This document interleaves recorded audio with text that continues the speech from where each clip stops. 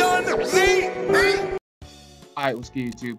So in this video I'm going to show you guys how to do a screen shake. This is something that people, particularly in the 2K community, have been asking me to do because screen shaking is really cool when it has to do with a highlight. If you're a new person in the 2K community, is a basketball game community. This 2K is a video game that is basketball. Alright, so I'm not going to have you guys wait any longer. Here it is. So first off, you need to figure out which video you're going to be using for the actual edit, like for the actual screen shake. So I'm going to be using this video. This is the raw footage of the montage that I literally just made. So all you need to do is you need to find the actual clip. I'm just going to show you the clip right now.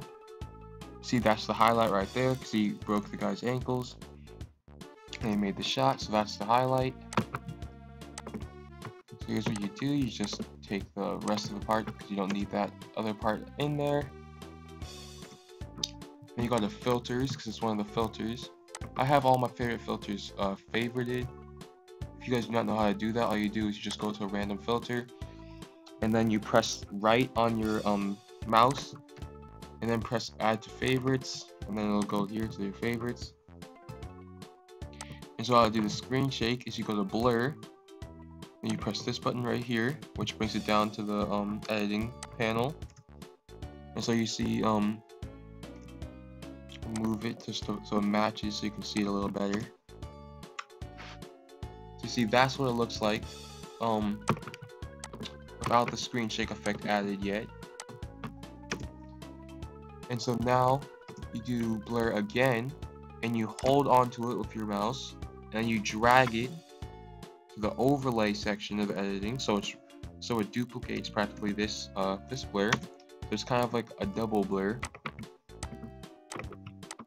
I'll show you what it looks like right now. So that's what it looks like. And then here's the part that people do not know that is even possible. So you go to it, you go on it, and then you press the right on the on your mouse, and then you press edit. Then you see this phase increment thing. You want to do that all the way to 100, and the zoom rate, put that down to 1. You do that on both of them.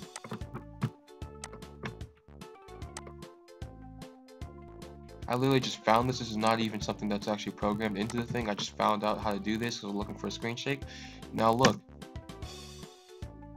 So you see the screen shakes a lot. I'll even zoom it in so you can see.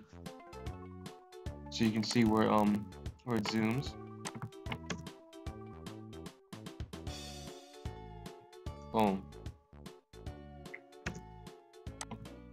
So that is how you do a screen shake. I'm going to show you what it looks like when there's only one blur. I do the double blurs because it's a more violent screen shake, but here's what it looks like when there's only one blur. And here's two blurs.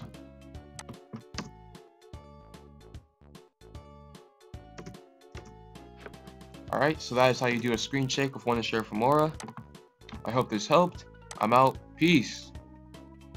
You can find me in the trap.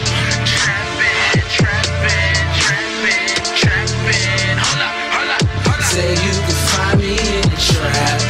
All you people got no problem with me going and